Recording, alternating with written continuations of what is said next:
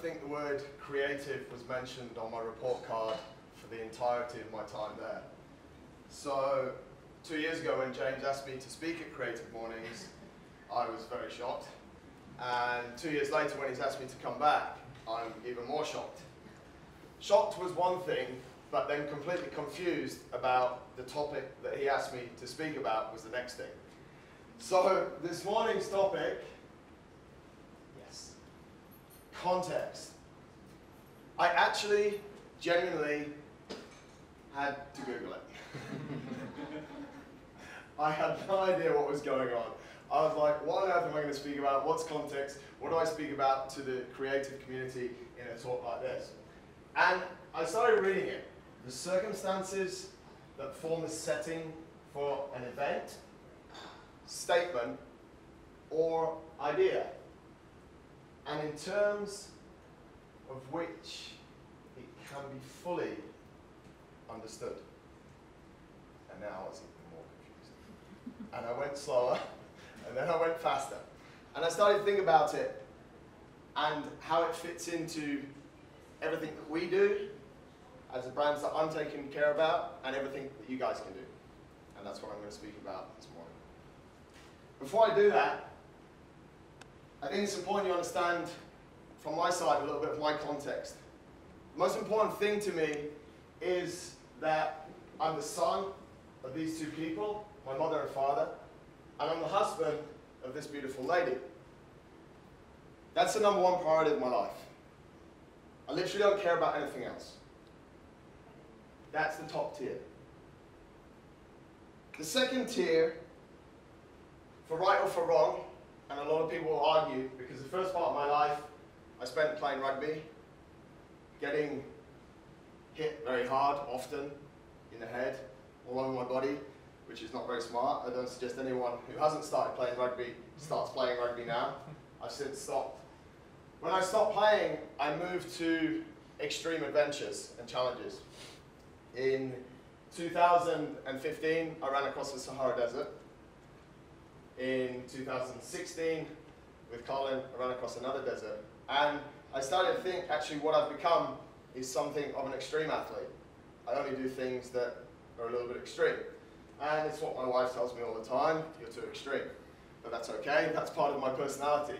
To that end, I've now taken on a new challenge to cycle next year in 2018 in 4 ultra races across 4 continents. And I'll share a little bit more about that after.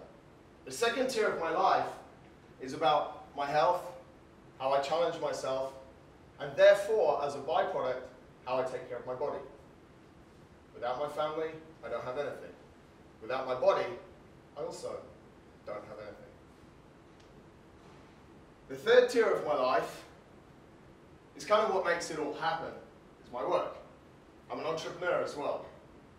In 2008, I started the brand In a Fight.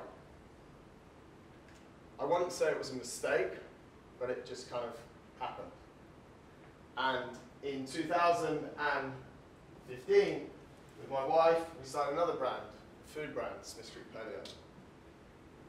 I realized that through, why I share this with you, because this is really my values and my decision-making process, through taking care of what's important, through taking care of your body and how it moves, you can then start to take care of all these other cool things which you make your business and you make your life.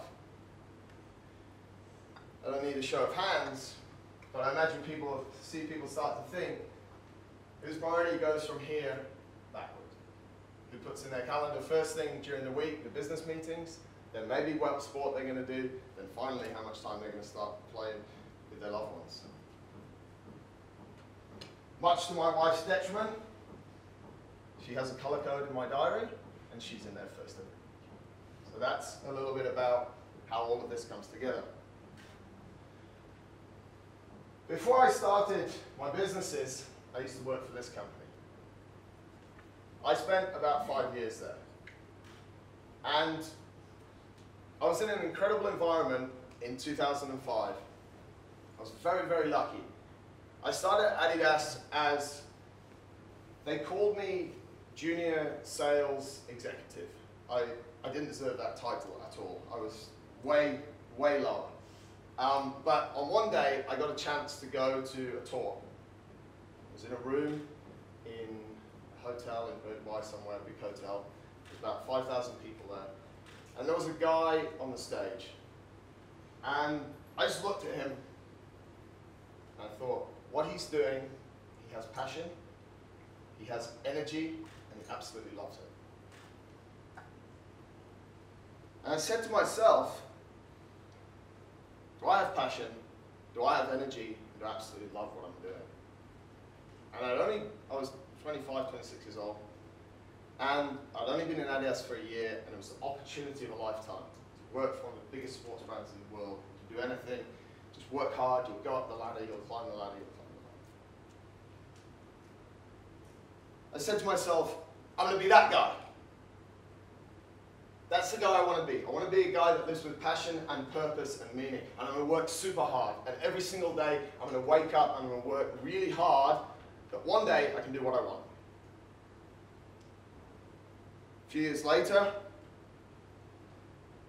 quite a bit of hard work later, we opened this place. 5,000 square foot gym. The concept, the name, everything from scratch, I put together. There's a caveat to that. Most of the ideas that you see on that screen are not mine. Most of what happens in there are ideas from other people. What we do is we bring them to life. I think we sit a lot scratching our heads, trying to figure out exactly what we should do. I think if we listen more to people and then action the good stuff of what everyone says, we can start to build something. When we moved in, these pillars were not red. I'd done something stupid. I painted them grey and it was dull. Everything was different. So it's quite a big transition. What happens though when you have a new business or a new idea? Different thoughts start to come through the mind. What to do? How do I really do this? I've got such a good idea, but I just have no idea how to bring it to the market or how to make it happen. And everyone tells us, like I was told at school when I got that bad report, no, it wasn't that, yeah, it wasn't. No creativity in it. My mum was always like, you need to be creative, stop kicking the football against the wall. You need to do something different. So we're constantly challenged with this need to be creative and to do something different. But all the time, most of the time, no budget. I'm going to do this, no budget. We can build this, no budget. No budget. And times are actually really hard. I don't know what's going to happen in this economic, geography, political, and I don't care actually. But we're in a tough time. And in a lot of scenarios, there is no budget. And when I started my first company, there was also no budget. Because every time I spent something, this hand went in here, and my lip balm probably almost came out most of the time. There was not much else going on.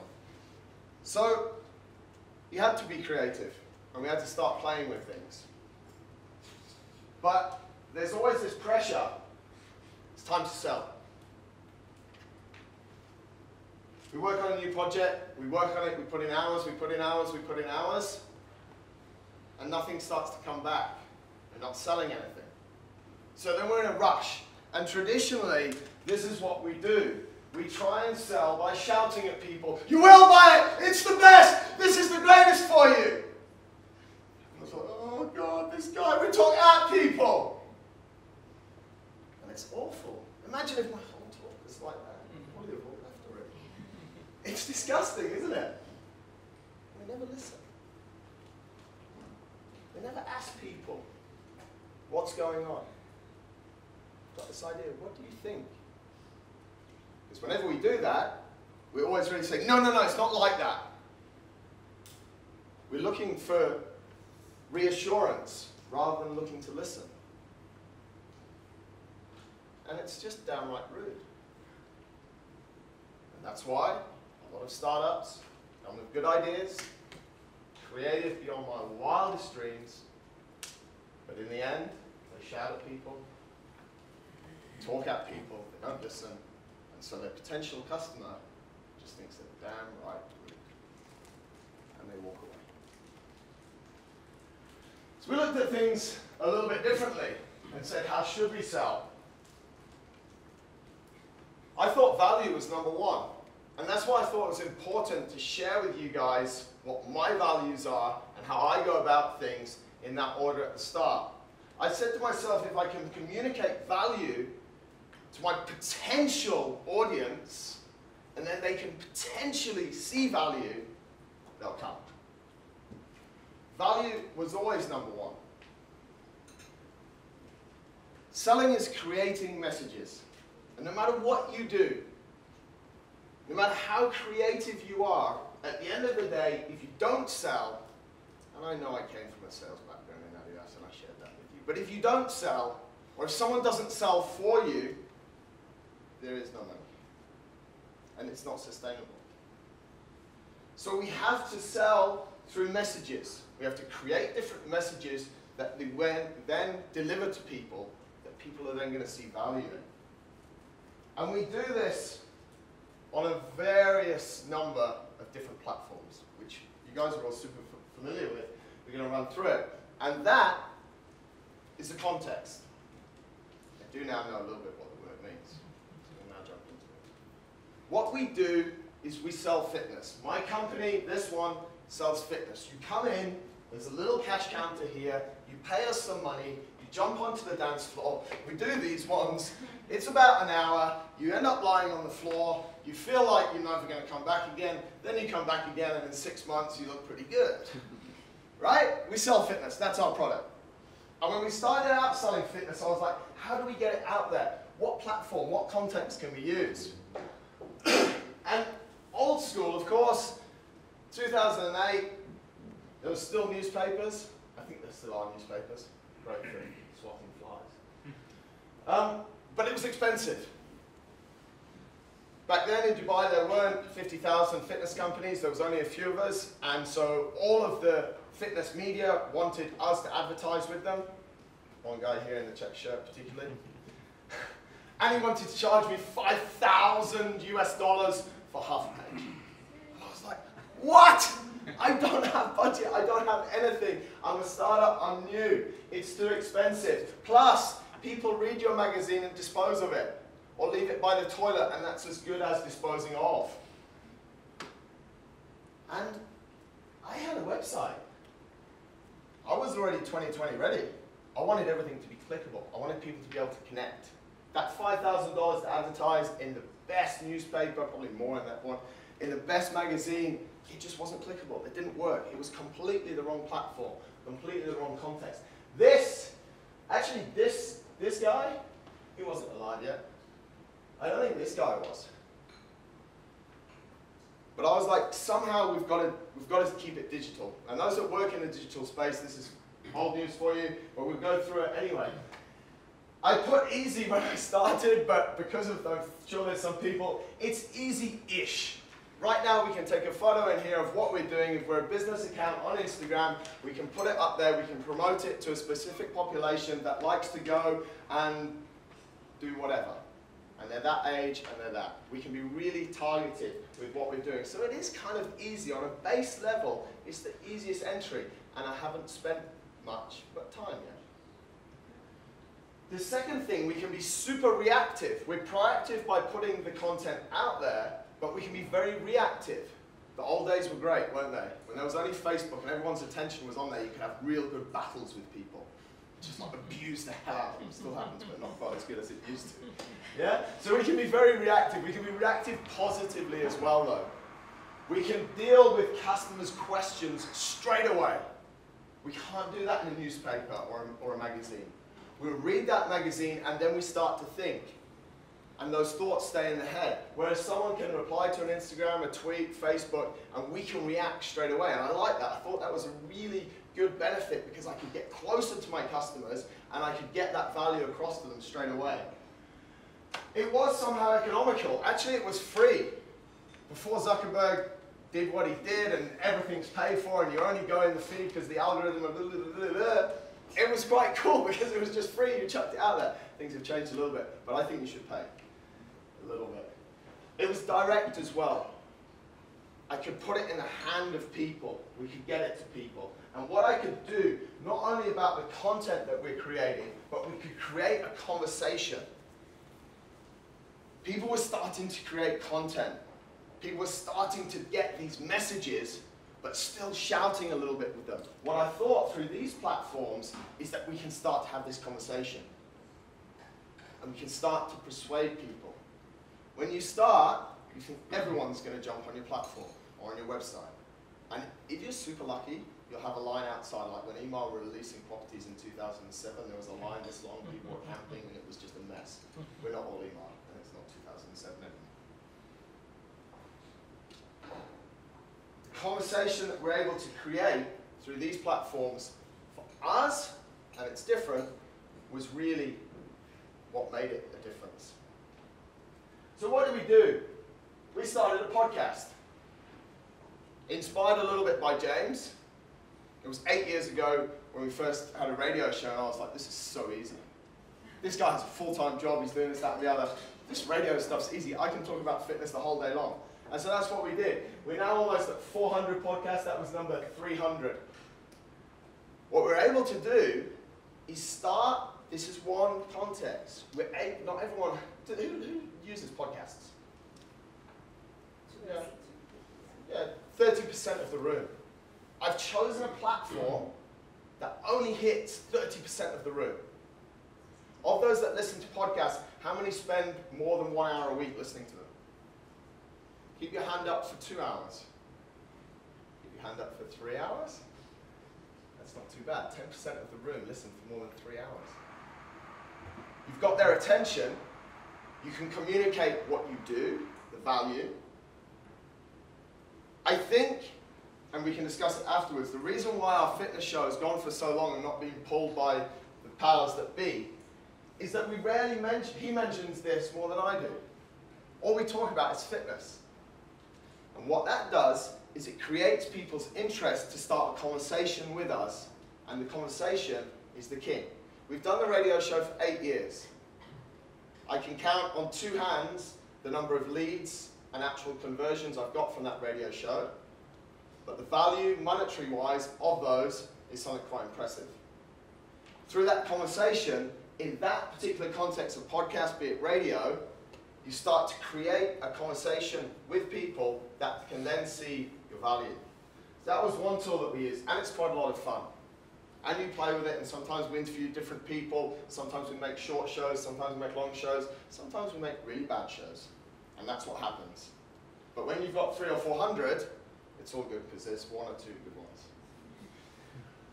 Another thing we started doing was creating outdoor events. This was a recent one. This guy here was our guide. Go with him. It takes a long time, but it's very good fun. We took all of these people, about 30 or 40 people, and we've done this on numerous occasions. Well, remember what we sell? We sell fitness, burpees. Not often, but sometimes. Startups, this kind of stuff. One of the contexts that we use, we take people out. Why do we take people to the mountains in Ras Al Khaimah on a Saturday, on their weekend, to do a hike that takes 12 and a half hours? Because it proves to them their training has been very worthwhile. When they started, their self-belief was probably down. They've now completed, this is actually super steep, this bit. And in other parts, it was about as wide as my foot to go up, and down there, it's all up. That teaches you quite a lot. We're a fitness company that sells fitness. The context that we're using here is taking 30, 40 people outdoors to help them understand the value in what we're delivering that they're coming into 4 or 5 days a week. So something very different. We turned the gym into a nightclub. This was not my idea either. Someone said to me, this is an absolute true story, as they all are, don't lie, Mom told me not to. Someone wrote me an email and said, I love all of the people that I go to the gym with, and actually, I love nightclubs. I just don't really like alcohol and what it does to people. Can you create the same environment in your gym? Oh, yes, okay, let me have a think about it. So I called Red Bull, and I said, what about this? Have you ever created a nightclub style? Because we know Red Bull, it's synonymous with alcohol, parties, this kind of stuff. Now they've moved more into extreme sports, or they've always been a lot in extreme sports, but I think the amount that's consumed in extreme sports compared to bars and nightclubs, anyway, that's not my problem. And they said, yeah, and they bring this truck, the Red Bull truck, into the gym. Completely free event for all of the members. We had about 100 people. Started at 8:30 at night and went to about 10:30, 11 o'clock at night. Some people drank too much Red Bull. No one was hungover the next day, they told me. And they have an experience that's equally as good, if not better, because they're getting a natural release of endorphins, of dopamine, through this nightclub in a gym. Completely crazy platform, completely different context to what you think, but suddenly we create some engagement. And of course, when you try to partner with big brands like Red Bull, it kind of goes quite big, quite quick. The guys in Europe want to know why we're doing it, what's going on, what was it like, what was the format, how can we replicate it, can we make it bigger, is this something that we can continue to do? Not my idea, someone wrote me an email, I thought it was crazy, I was like, let's make it happen. So again, something that was very, very different. This guy rocked up in 2013. It was 197 kilos. He sat on like 2 of these chairs. It was like a couch, and he would have filled them both. He was like a really, really big dude. And such a nice guy, full of life, and told me he wanted to change his life. I'd never seen anything like it before. I was like, wow, this is something quite incredible. Conversation got going, and he made it quite apparent quite quickly that he really didn't have enough budget to pay for our services. And I looked at him and I thought, I can't let this guy go. If I let him go, he's 26 years old, if I let him go, before 30, we're going to his funeral, for sure. It's a massive problem. And I turned around to him and I said, leave it with me, I'm going to figure something out. And I called him 24 hours later, I said, you start training today. He said, I'll take care of all of your training, I'll give him a personal trainer 3 times a week, we'll see how it goes, we'll give him nutrition help, I'll sit down with him once a week. This incredible amount of time that we gave to him, and that we are giving to people, and that you give to people. I mean, that's the biggest commodity. And that was the only expense. I said, the only expense I've got is time. I said, you're going to do 2 things. The first thing you're going to do is everything we say. And it's not negotiable. If we say sleep at 7, you sleep at 7. If we say drink broccoli, you drink broccoli. If we say do, you do. He said, I'll do it. I said, the second thing you're going to do is you're going to promise me not only you, but we can use your story to help others. So what do you mean? I said, I'm going to make sure you lose 100 kilos, and then we're going to inspire everyone within your community. 2 years later, that's when you have to be nice to the media. And this is born. Arabic word, intisar, which means victory. I apologize if it's a little bit not spelled right. I always get in trouble when I use an Arabic word that's not quite got the right bits. Relax. We set up a foundation on the back of his success and his hard work, and my promise to him and his promise to me, called Intisar. which helps underprivileged Emiratis participate in sport and fitness. He's the ambassador for it. We help a school in Ajman that has 3,000 underprivileged Emiratis that have come from broken homes, orphans, abandoned on the street. Ajman is about 1 hour and 15 from here, for anyone that doesn't know. It's very close. It's part of the UAE. When I went to see them, they had 2 basketballs. And I said to the head of PE, I said, "What's going on?" He said, "Yeah, it's good." So we have 2. So they don't have to fight over 1. So we supply them with a lot of different sports equipment so that these kids can also enjoy sport, and we actually train a lot of Emirati kids at our gym for free. Completely different context. It's cost me time, it's cost us, and some of our members have generously donated to the foundation. But it's given us, and it gives us some value to the wider community. That's something which I believe is truly unique.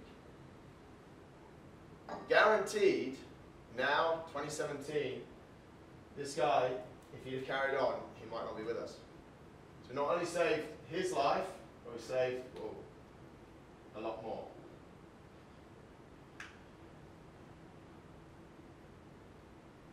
This guy. I want to share, he's here, but I would share the story if he wasn't here. 3 years ago, I said to my assistant, "Make an advert for Dubizzle for a photographer." She said, "What for?" I said, "I want to hire a full-time photographer." "You're crazy." So what are you talking about? Think back to what I said before. The content that we create is key. But the conversation is the king. We didn't have the content. I thought if we hire a photographer, we capture absolutely everything. We're going to play online. We're going to give all of our members all of these cool pictures of them going, "Aah!" and they're going to post them. We're going to win. And it started to happen. This guy showed up. Actually, for his job, true story, and I think I told him before, 3 people applied. And I was devastated. I was like, "We're a gym. It's cool. It's something." Because no one put these 2 together. Like, why should a gym have a photographer and videographer? 2 of them, the CVs were terrible. And then one day, this guy showed up. Had a look around. He didn't say much. Just sort of looking at me and I'm looking at him. He said, "I'm here for the job." "Pardon?" "I'm here for the photographer job." He's like, "You've come for the job?" I said, "Yeah." I was literally blown away. In an age where email, CV, bang, da-da-da, this guy had traveled, he was sweating, it was the middle of summer. He'd been in Dubai like a week. We're in Al-Qas, it's hard to get to. It's easy, but it's hard. He'd come from where he was staying in Dira to apply for the job. And I was like, wow, that's something. That's someone who really wants to do something. And since then, he's worked tirelessly for the last 3 years to create good pictures and good content that we can use to communicate on various platforms. That we can use to create these stories. Every single one of those pictures that you've seen that I've shared, he took. Most of the videos that we make, he shoots. Everything that we create to help people to communicate on their various platforms about what they're doing within our community, we produce in-house. So, it's not about you don't have budget. It's not about you don't have a good idea. It's about thinking about the different platforms. It's about listening to the different opinions you're going to get and the different people that are going to give those opinions. Be careful when you ask for opinions, because some people will come back and, "I told you that." Shut up. You have to be a bit careful, and you have to listen in a nice way, and then actioning what they do. So let's go back to it. Context. The circumstances that form the setting for an event, statement, or idea, and in terms of which it can be fully understood. I want to ask you 3 questions. And I want you to go away and think about them. First is, what statement are you making? What's your first slide that I shared with you? Doesn't have to be the same way mine is, but what is it? Because that's what statement you're making, because that's going to come through in everything you do. Secondly, and you might need lots of paper, what ideas do you have? And thirdly, and probably most challengingly, how are you being fully understood? Let me show you a quick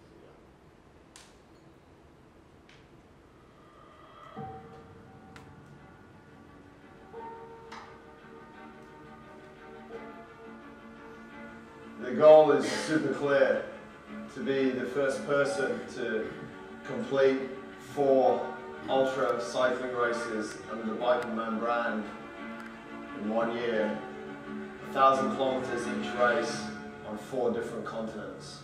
A goal like this takes inspiration and support from me and my wife and from mum and dad. They provide both of those. Also, to partner with the most unique water brand in the world, Volvic, is something absolutely awesome. Ultra races are like the wildest theme park ride you've ever been on. At one moment you're at one with the most beautiful nature, and then in the next minute you're having the worst nightmare ever. It's just insane. It's going to be a great year. That's me. That's the statement that I'm going to make in 2018. Hopefully it helps some people within our community and wider to do what they're going to do.